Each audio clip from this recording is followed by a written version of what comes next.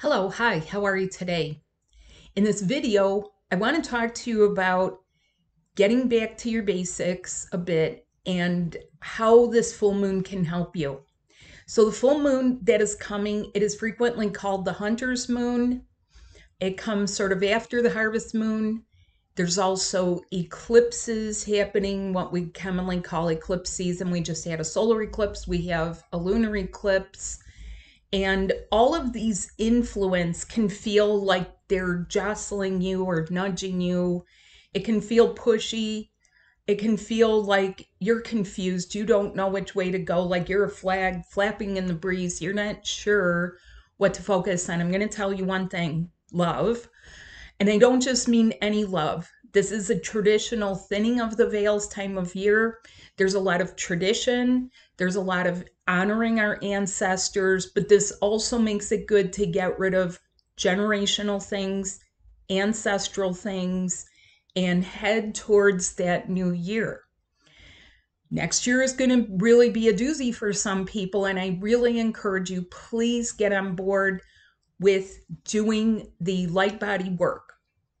I'm going to also say this. Twin Flames is about love. It's not about getting distracted with all the other stuff like conspiracy theories, because when you focus on love, the love comes to you. It's that simple. You're the people that you look around you and you're like, oh, those people have 7 little buttons lit up on them. I actually have 20 or 22. Yes, you do. And you can ask yourself things like this. Okay, instead of thinking like, what's wrong with me, or what does your nervous system have an injury? Do the things in your head have an injury? Is this ancestral? Is it generational? Is it being passed down from generation to the next generation? What you want to do is make this personal, because if this is you questioning it right there, it's on you. You responded, therefore you can be responsible for it and start nipping it in the bud. You do it in the highest and fastest way through your brand new light body. That's what it is designed for. Some of the other things that you may or may not be aware of is this moon is a gateway. What that means is you can much more easily begin to connect through the dimensions. This could be with what feels like physical touch that I call the etheric touch. It could be with your messages. It could be a switch up in your direction.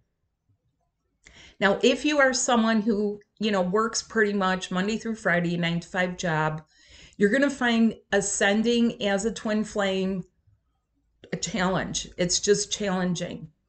What I need to let you know is that it doesn't have to be a challenge. That is what I'm here for.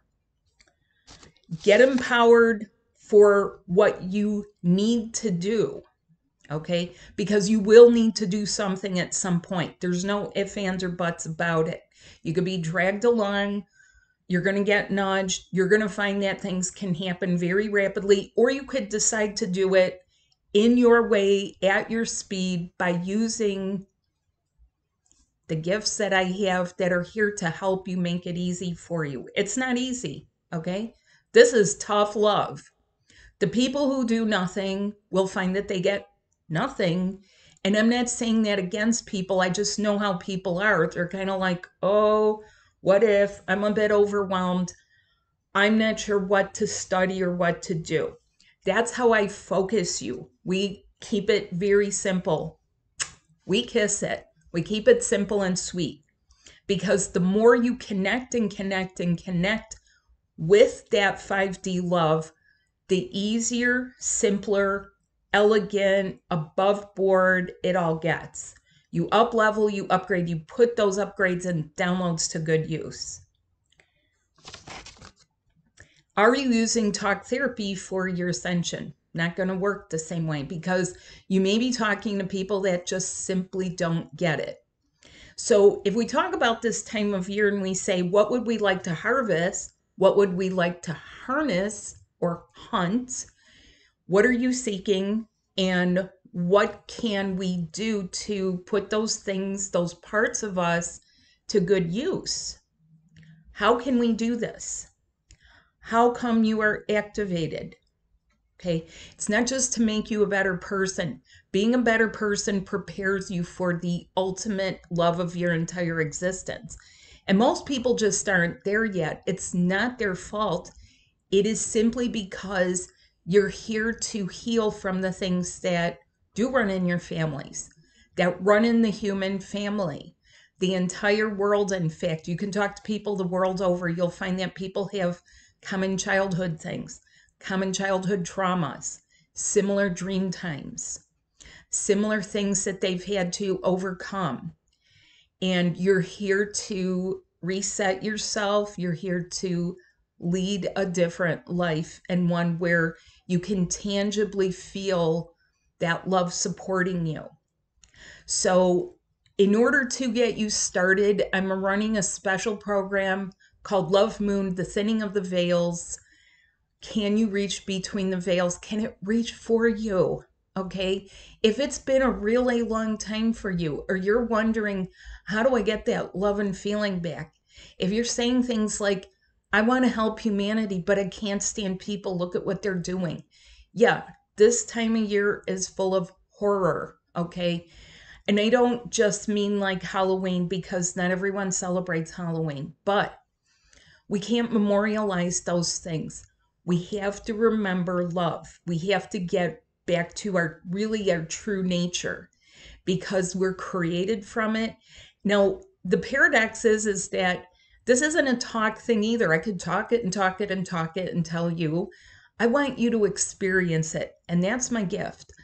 I help people experience and re-experience and create their experiences so that they have it again and again. You can actually be in that delicious level. You could actually feel what it's supposed to be like. So tough love. You got to do some of the steps. So thanks so much. Hope you have a good day. I hope you have a good moon. Join us. I'm doing it live in Chicago, and there's 2 times depending on what your time zone is. See the description in the links below. Bye now.